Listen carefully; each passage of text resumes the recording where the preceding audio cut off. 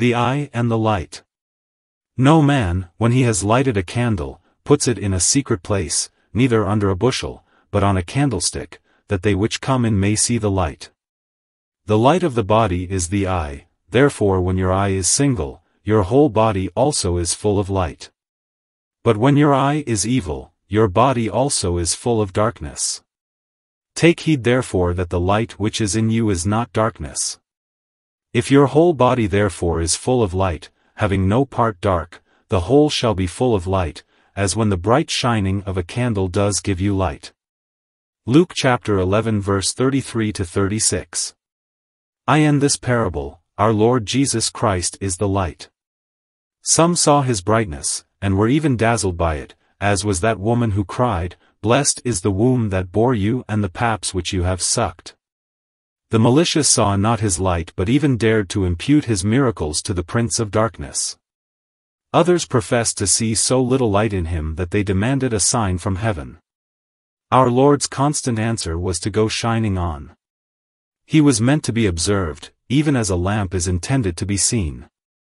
A lamp is not lighted to be placed in a cellar, nor to be hidden under a bushel. The lamp is lighted on purpose, that all who come into the house may see the light. Even so, our Lord Jesus Christ could not be hid. In the narrow circle of the Holy Land, he shone so clearly that Gentiles came to the brightness of his rising. Yet, to make him seen to the ends of the earth, he must be set on the lampstand. He was lifted up by crucifixion. And soon after he was raised by resurrection. He was lifted up from earth to heaven at his ascension, and in another sense he was set on high by the descent of the Holy Spirit and the widespread ministry of his servants. Our Lord was thus taken from under the bushel of the obscurity which attached to his humble origin, brought away from the dark cellar of the despised Jewish nation, and set out in the open, where Greek and Roman, barbarian and Scythian, might rejoice in his light. It is our duty to keep his name and his truth ever before the world, waiting for the time when every eye shall see him on the throne of his glory. Our Lord would have all men behold the light of his gospel. For the text says, that they which come in may see the light. Whosoever comes into the church, or even into the world, should be met with this lamp. For this gospel is to be preached to every creature under heaven. The mighty deeds of his salvation were not done in a corner, they are for worldwide observation. He that has eyes to see, let him see. If you do not see Jesus, it is not because he has hidden himself in darkness but because your eyes are blinded. The light which streams from the face of Jesus is meant for human eyes. The tempered brightness of the mediator's glory suits those eyes, which are bid to look to him and live. Light is not for the rich, the wise, the strong, but for men as men. The doctrines of our Lord Jesus Christ are not meant to be the monopoly of a few learned doctors. They are the common inheritance of those who labor and are heavy laden. As the morning breaks for all weary, watching eyes, so shines the light of the glorious gospel for all who sit in darkness and long for the light of God. Beloved, the great thing to be desired is that the light which is so freely given forth by the Lord Jesus may become light within our souls. There he stands, as the lamp placed upon the lampstand, conspicuous to all.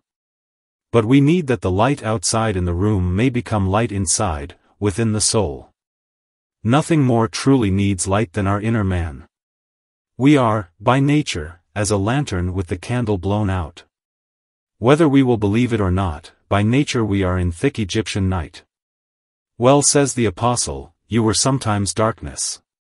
Much is said about the light of conscience, but in many this is but a glimmering taper whose beams are not light but darkness visible. The light of nature is dimmed by so many surroundings, and has so little oil to sustain it, that it leads no man to eternal life, unless there is added to it light from above, the light of divine grace, the clear shining of the Holy Spirit. Light is absolutely essential to spiritual life. Ignorance is not the mother of devotion but of superstition. Knowledge, divine grace, the truths of God, are the nurses of true faith. The light of God is needful to the life of God.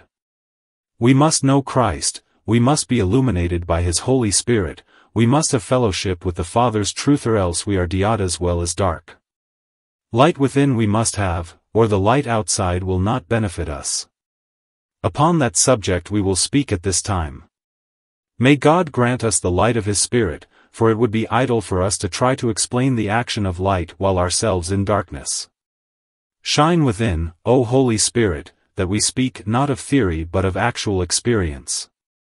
First, we will consider how the light enters. The light of the body is the eye, therefore when your eye is single, your whole body also is full of light. Secondly, we shall note how this light may be perverted. When your eye is evil, your body also is full of darkness. Take heed therefore that the light which is in you is not darkness. In conclusion, we shall observe how the light acts within. If your whole body therefore is full of light, having no part dark, the whole shall be full of light, as when the bright shining of a candle does give you light. First, then, consider how the light enters the soul. Into the body the light enters through the eye. A man without an eye might as well be without the sun, so far as light is concerned. The eye is as needed as the lamp, if a man is to see. The most brilliant light that ever has been invented, or ever can be discovered, will be of no use to the person who has no eye. Therefore it is true, the light of the body is the eye. It is most important to attend to that which is the eye of the inner man. For in vain does Christ Himself shine if His light cannot enter our souls. The condition of the eye of the mind is of the utmost importance. Our light or our darkness will depend upon it. The eye of the soul may be viewed as the understanding, the conscience, the motive, or the heart. It would not be possible to confine it to any one of these names. I venture to call it the intent of the mind. Or, if you will, the aim of the heart, the honesty of the understanding. When God has given a man a true intent to see the light of the gospel, He has in that honest intent furnished him with an eye for the heavenly light. If the Holy Spirit makes us truly willing to know the truth of God, He has cleared the mental eye. The worst of it is that men have no will to see the light of God. Their foolish heart is darkened, and therefore they do not understand, but altogether misrepresent the doctrine of the Lord Jesus. The battle of divine grace is with man's unwillingness to see those truths of God against which he is naturally at enmity. If a man wills to see the honest truth and submits himself to the enlightenment of the Holy Spirit, he will not be left in darkness. When a man does not want to see, he cannot see. When he is determined not to learn, when truth is unpalatable to him, when he designedly twists it from its meaning, then his eye is diseased and the light is hindered from its due effect. Many things darken the eye of the soul. One of the most common is prejudice. The man conceives that he already has light. His father, his grandfather, his great-grandfather and previous generations were brought up in a certain religion and therefore it must be right. Whether the lamp gives light or not, is not the question. It is the family lamp and he will have no other. He will not inquire, is quite sure and wants no evidence. When the light of God comes to him, he at once repels it. He cannot be disturbed, and therefore he will not hear, nor read, nor consider the matter. Is satisfied to let things be as they are. The very supposition that he may be wrong he regards as an insult maliciously invented by an uncharitable mind. What is to be done with one so blinded? Are there not many such? Sloth, too, is a great blinder of the eye. It draws down the eyelid and shuts out the light by the spirit of slumber. The man does not care what the gospel is, or is not. Like Pilate, he asks, "What is truth?" But he never waits for an answer. It is too much trouble to some people to think, to search the scriptures, and to pray. They have no heart for a process so troublesome. "No," says the worldling, "I have other fish to fry. I go my way to my farm and to my merchandise." Let graceless bigots fight about creeds and the like. It matters not one jot what a man believes. Thus do many abide in the blackest darkness, because it is too much trouble to open the shutters and draw up the blinds. Ah me, how dark are they who prefer an indolent ease to the light of God. The light is often shut out by gross error. I cannot go over the list of the favorite errors of the present hour. For that list has grown too long for one day's reading. Speciously taught in selected phrases, cunningly supported by a dreamy science and adorned with certain great names, errors come to us nowadays as respectable forms of thought.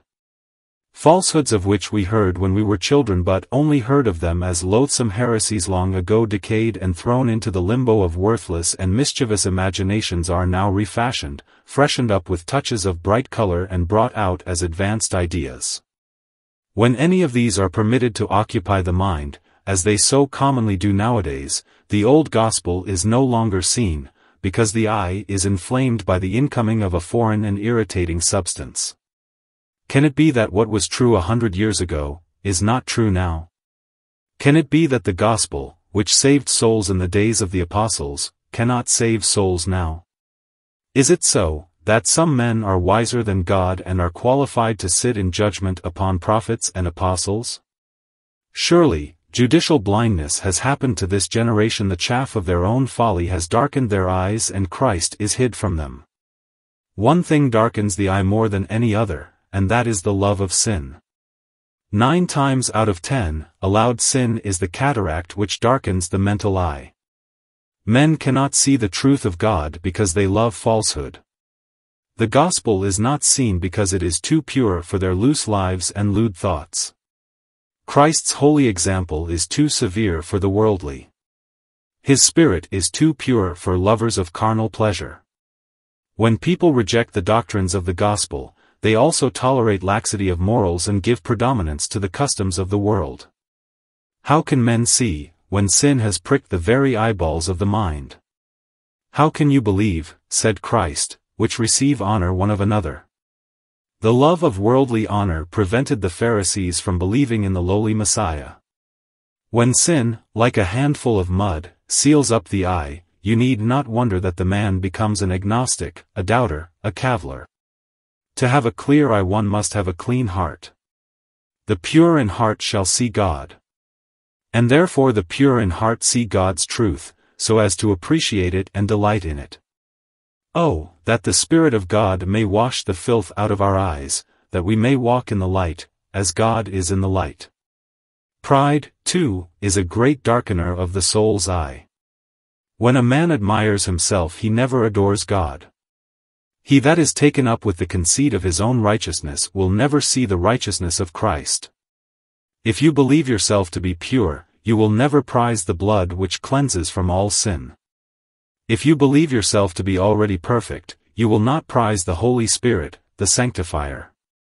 No man cries for divine grace till he perceives his own need of it. If, therefore, we are puffed up with the notion that we are rich and increased in goods, we shall never see the riches of grace which are treasured up in Christ Jesus.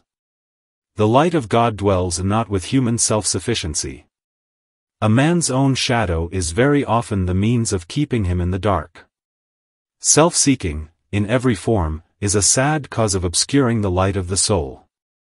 Self-seeking, in the grosser form of avarice, makes men grope in the daytime. The glitter of gold is injurious to the eye. How could Judas see the beauty of Christ when he saw such value in the 30 pieces of silver? How can a man set store by a future heaven when a present fortune is heaven enough for him? Mammon repays its worshippers with blind eyes. Self does the same when it appears as ambition, desire of honor, and respect, or a wish to have a finger in one's own salvation. The proud desire to share the glory of our salvation with free grace prevents the entrance of the light of God. Self, in the form of magnifying the nobility of human nature, extolling the grandeur of our common humanity and all that, is a very blinding thing. How can a man that has his eye upon self have any sight for Jesus? Of all antichrists, self is the hardest to overcome. It is written, he must increase but I must decrease. But if proud self will not endure a decrease, how can I see Christ increasing? There is no room for him in my heart.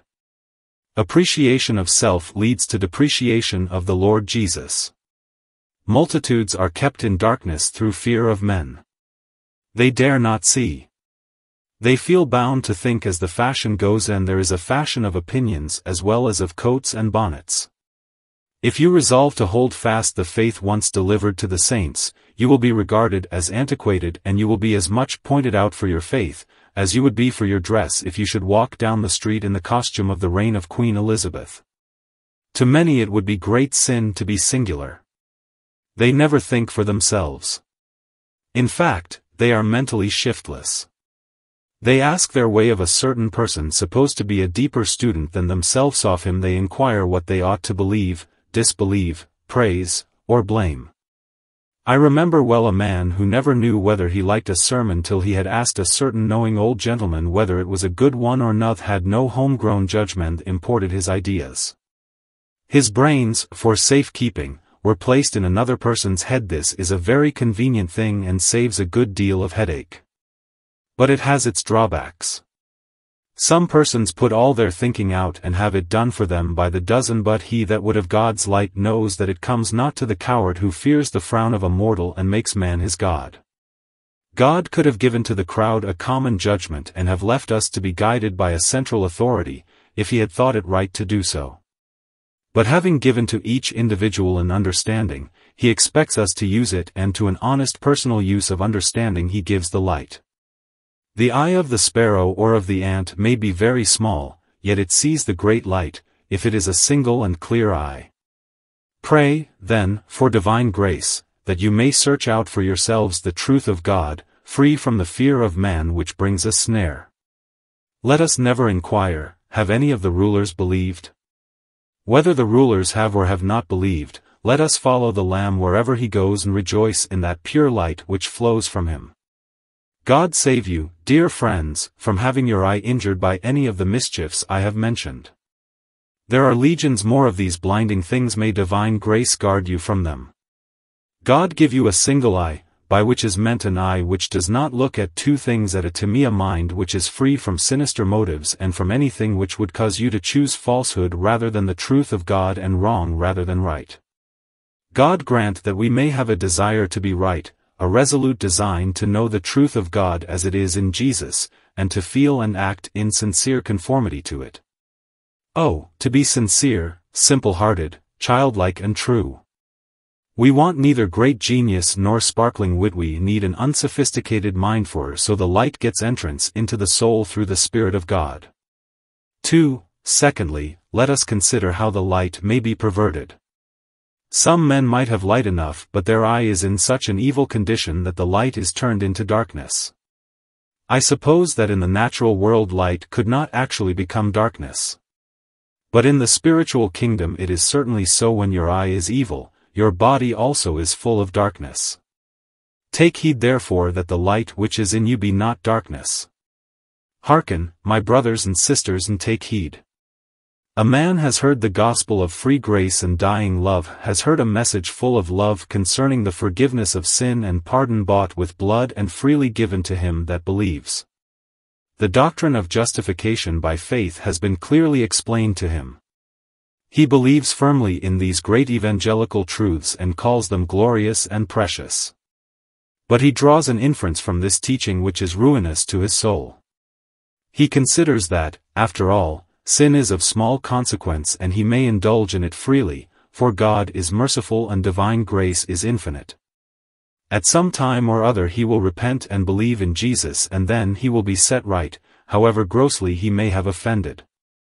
God is gracious, and therefore, he may be sinful. God freely forgives, and therefore he may recklessly offend. This is to turn light into darkness. Such turning of the grace of God into lasciviousness is infamous. Words cannot set forth the hideous ingratitude of such depraved arguments. We may justly say of a man who thus turns light into darkness, his damnation is just. Yet no doubt there are many such who silently, in their own hearts, draw from the goodness of God a license to sin. Ah, my hearer! If your eye is in this condition, the more freely we preach to you the gospel of the grace of God, the more surely will you go from sin to sin. This is terrible. O false hearts! What shall I do with you? You make me wish to be dumb, lest I minister to your condemnation. In the lowest hell you are digging for yourselves a deeper hell. You use the promises of mercy as the instruments of your own destruction. What? Can you hang yourselves nowhere but on the cross? Can you drown yourselves nowhere but in the waters of Siloah? What has come to you, that you are so infatuated as to find your death in the gospel which is ordained for life? Let me set before you another form of this evil. A man perceives the great value of the means of divine grace, but he goes further and misuses them. Having been brought up religiously, he has a deep respect for the ministers of God's house, for the services of the sanctuary, and especially for the two ordinances which Christ has established in his church baptism and the supper of the Lord. He reverences the Sabbath, and the inspired word, and the church and all its sacred ministries. But it may be that he proceeds from a due regard of these things to a superstitious trust in them, making of them what God has never made of them, thus his light becomes darkness. He regards attendance upon public worship as a substitute for inward religion. He looks upon membership with a church as a certificate of salvation. He may be so foolish as to speak of baptism as an ordinance whereby he was made a member of Christ and a child of God. And of the supper of the Lord as a saving ordinance, or even as a sacrifice for the quick and dead. When instructive symbols are perverted into instruments of priestcraft, the light is turned into darkness. By multitudes, in these days, aids to faith are degraded into the machinery of superstition. The Church, which is our mother and nurse, is made into an antichrist, and men look to her for salvation instead of looking wholly and alone to the Lord Jesus Christ. Outward modes of worship and instruction may be very beneficial, but if they are allowed to usurp the confidence of the soul, they may gender disease and death. When a man's religion becomes his destruction, how sure is that destruction? I have known many go another way. They have said, I care very little about the shape or form of religion. A sincere spirit is everything. The letter kills, the spirit gives life. Such a man professes to clutch at the soul of things, but I have seen him grow indifferent in creed and licentious in life. He believes everything to have some measure of truth in it, every evil practice to have some good point about it. This is a poisonous atmosphere for any man to breathe. Hear him talk, if you would see how the worse can be made to seem the better. Nothing to him is fixed truth, nor even settled right. He is like the chameleon, which takes its color from the changing light about it. This he calls liberty. But assuredly it is not the liberty wherewith Christ makes men free. Say, rather, it is the light of charity turned into the darkness of indifference. How great is this darkness! How many are deceived by it! After all, there is light and there is darkness, and they are not the same thing. There is truth, taught of God, and there is a lie, which is the devil's own. And these will never sit at the same table. There is a blessing for the preacher of the truth of God. But if any man preaches another gospel, for him there is an anathema which none can reverse. I have also seen this light turn to darkness in the case of the student who has gathered great erudition and enrolled himself among the learned. He begins to criticize. Do not condemn him, for the judges very properly at first the criticizes things that ought to be criticized. But he stops not there. Once having his critical faculty aroused, he is like a boy with a new knife. He must cut something or other. Nothing comes in his way more often than the Scriptures. And he must have a cut at them. He whittles at Genesis. He makes a gash in Deuteronomy. He halves Isaiah. He takes slices out of the Gospels and cuts the epistles into slivers. You see, he has so sharp a knife that he must use it. By and by, from a critic he advances to an irreverent fault-finder, and from that to an utter unbeliever, hard in the mouth and stiff in the neck. His light has blinded him. He has taken his own eye to pieces that he might study its anatomy, and from now on the light will be of no more use to him than to the dead. We have seen the light turn to darkness in a further sense. Hear and understand. There is a blessed light called the full assurance of faith. The more we have of it, the better. Blessed is that man who never doubts his God, who hangs with holy confidence upon the eternal promises and the immutable covenant, and is never staggered through unbelief. He walks in the light of God and enjoys divine fellowship. But I have seen something very like to this holy confidence which has been before the Lord a very different matter. Assurance has been counterfeited by presumption. The man has taken for granted that he is a child of God when he is not, and he has appropriated privileges which are none of his. He has supposed himself to be in the covenant when he has neither part nor lot. And without repentance, without the new birth and without saving faith has dared to boast of those sacred securities which belong only to the heirs of grace, sanctified in Christ Jesus. Dreadful is the case of the man who has presumed to hope for heaven while living an ungodly life, boasting of freedom from all fear, when, indeed, was destitute of all hope. I have also seen the light turn to darkness in quite another manner. Sweet and soft is the light of holy fear, it is as the twilight of the evening. It is a light that comes from God when a man is afraid to sin, when he fears lest he should grieve the Spirit of God. He trembles lest in anything he should err from the teaching of his heavenly Father. But then this light may be corrupted into slavish dread, despondency, and despair. Introspection, or looking within, may degenerate into a morbid habit under its influence. The soul may refuse to look to Christ and may enshroud itself in the gloom of remorse. The truth of God may be distorted till it takes a most alarming shape, and the soul, in sullen despair, refuses to be comforted, refuses to believe in the Son of God. Do you wonder that our Lord seemed to hold up his hands in astonishment as he said, "If the light that is in you is darkness, how great is that darkness? If that which should lead misleads, how misled you will be. If your better part turns out to be evil, how evil must you be? See to it then, dear friends, as before the living God, that you have a clear eye and that the light of Christ comes streaming into your soul in all its glorious purity and power." 3. I close by coming to the third and most important point: how the light acts when it comes within. If the eye is right, single and clear, there is no laborious work for that eye to do to obtain the light. When the sun is shining, if you wish for light, you simply open your eyes and you have light at once. You have not to rub the eye, or work it into some singular position. Let the outward light come to the eye and at once it enters it and conveys an image to the mind.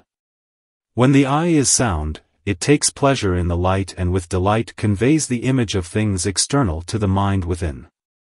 If the Lord, in his great grace, has made your eye single, so that you desire only to know the truth of God and to be yourself true, then without toil you will perceive truth and the image thereof will readily appear before your mind. The light is willing enough to enter when the window of the soul allows its admission. When that light comes in, you will know it.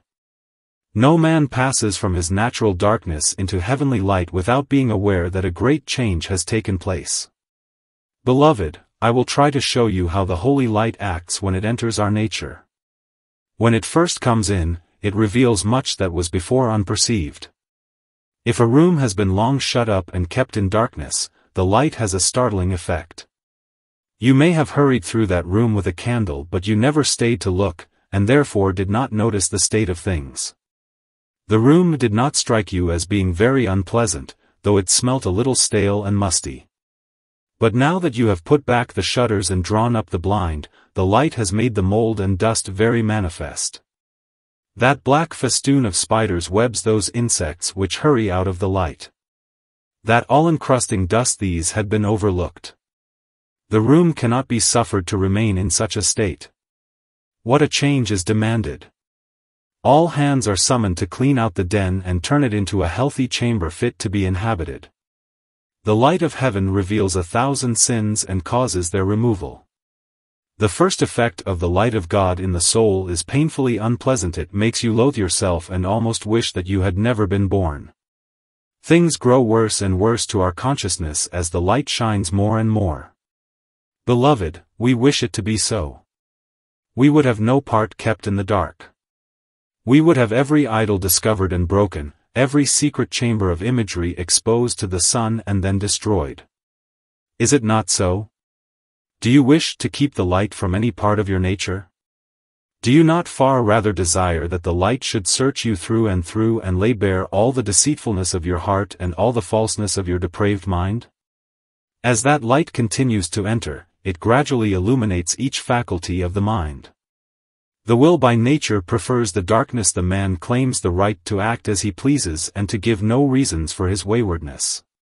When the light of God enters the soul, the Lord Jesus becomes altogether lovely, and then the sacred light falls on the proud will, and the man sees that it is evil and perverse, and he cries, "O Lord Jesus, not my will but yours be done."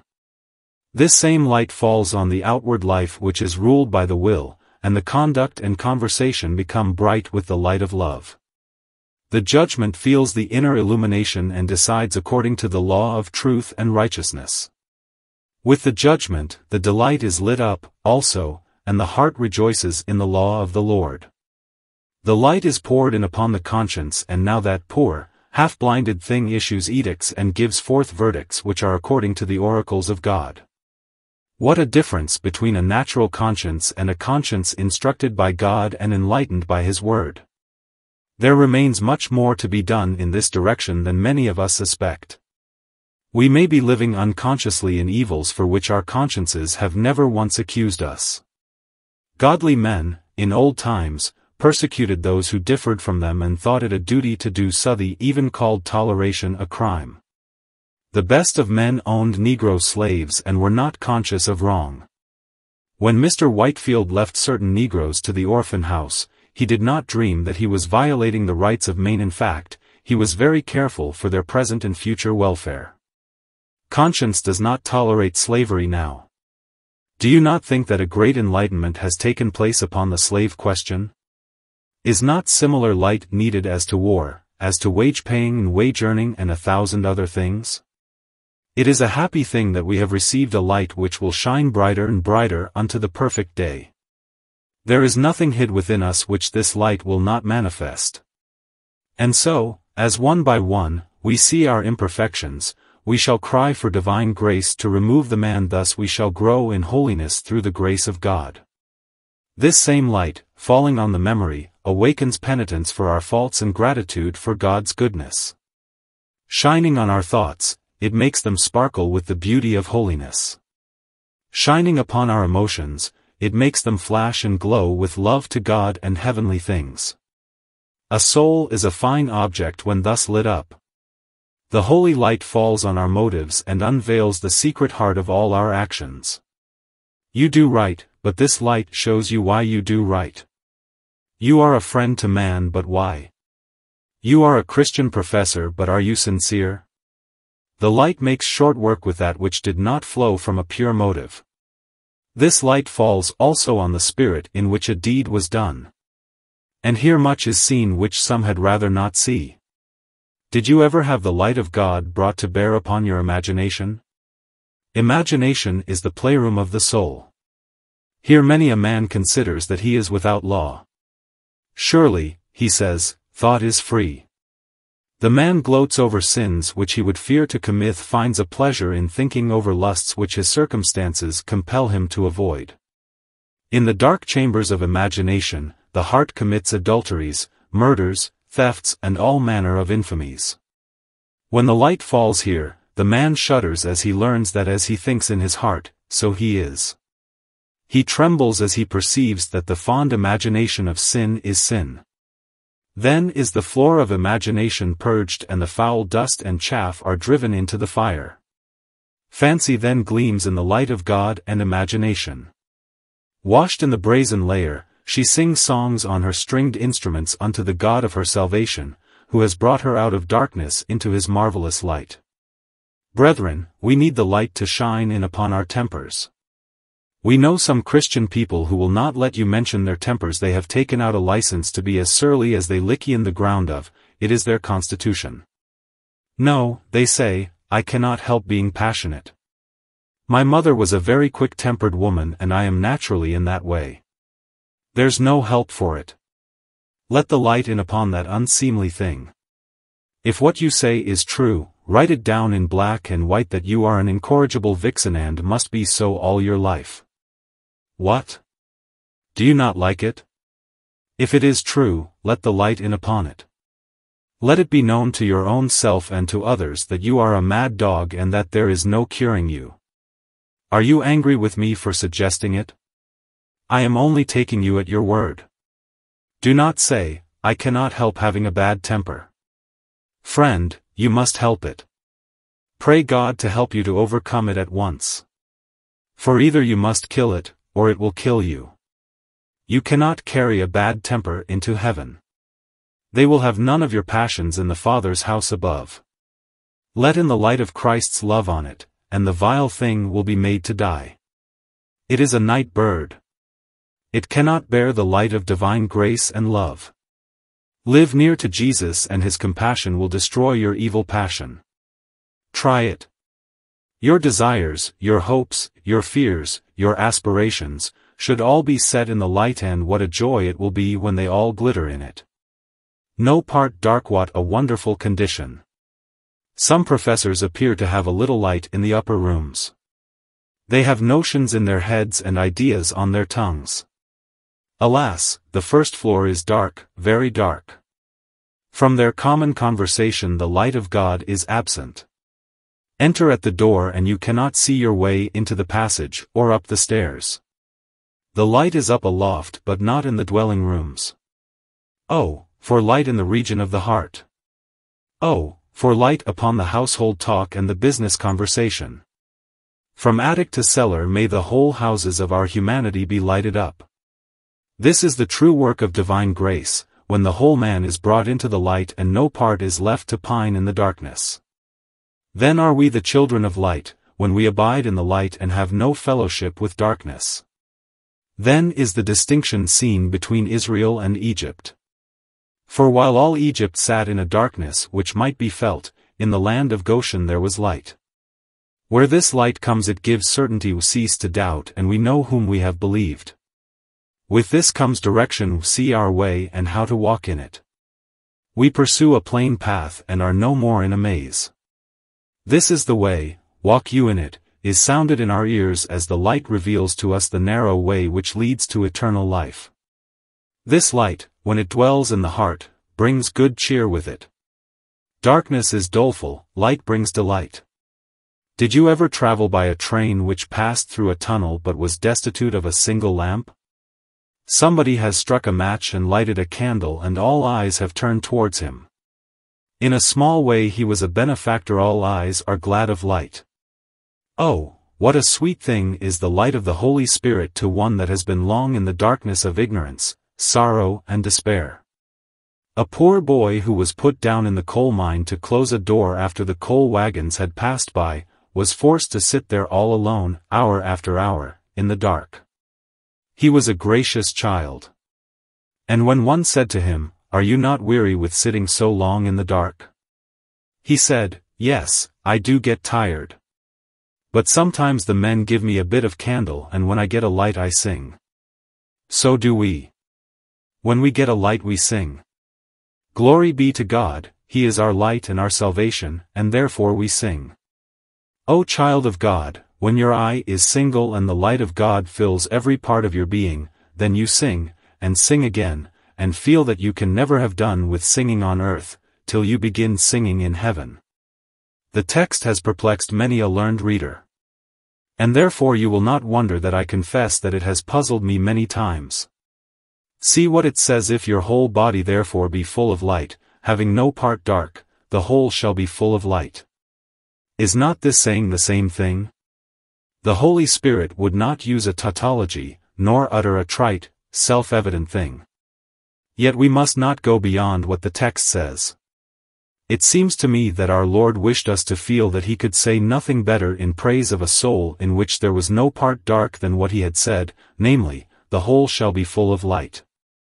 Some have thought that He meant that being lighted within we shall be full of light to others. That is a great truth of God. But our Lord does not say so here. For He compares our inward light to a candle which shines on our salvices when the bright shining of a candle does give you light. He refers to our own personal comfort. When a room is thoroughly well lighted in every corner, it has a joyous splendor. One looks about and feels content and satisfied. So, when the whole nature is filled with the light of God, we have sweetness and light to the full and heaven seems begun below. It is inexpressibly delightsome, luxuriously blessed, to dwell in the full light of God when there is no concealment and no love of evil. When once the sun thus shines full on me, I would cry with Joshua, "Sun, stand still." This inner light will make us shine before others. It is the only shining we should seek. A clean lantern with a lighted candle in it makes no noise, and yet it wins attention. The darker the night, the more it is valued. There never was a time in which true inner light was more needed than now. May the Lord impart it to each one of yous, and then we shall shine as lights in the world. The Lord God bring this light to you and fill you with it. And unto his name shall be the glory. You have not to work for the light, you have only to receive it. Then shall your profiting be known unto all men, when it is true profiting to your own character. God bless you, for Christ's sake. Amen.